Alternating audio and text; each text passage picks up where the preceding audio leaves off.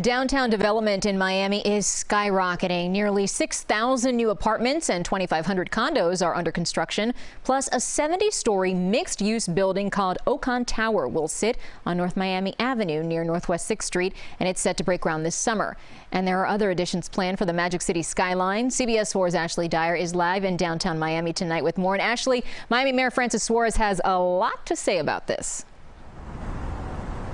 Yes, he does, Lauren, and it's also clear that everyone wants a little piece of our paradise. Within the next couple of years, this skyline will include 14 additional skyscrapers. Mayor Suarez says the city is more desirable right now than it's ever been before.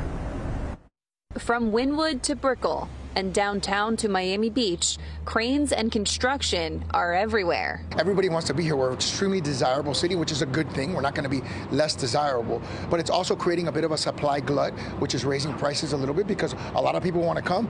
Since the pandemic began, people from all over the country have been relocating to Miami, businesses included.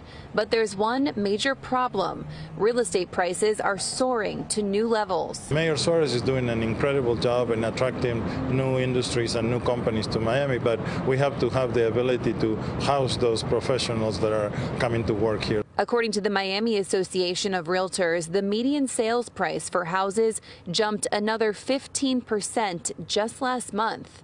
In the new Ocon Tower, studio apartments are starting at $387,000. It's a challenge that both the private and public sector need to tackle on and provide affordable housing for the workforce. At a panel discussion with developers today, Mayor Francis Suarez says it's a supply and demand issue. Right now, there is a tremendous demand and not enough supply.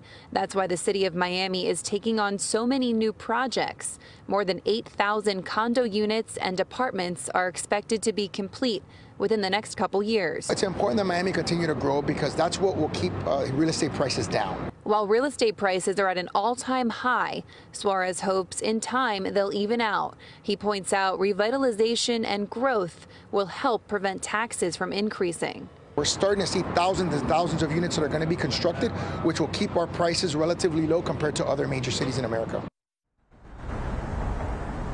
Ocon Tower expected to break ground in June. We're live in downtown Miami tonight. Ashley Dyer, CBS 4 News. Ashley, thank you.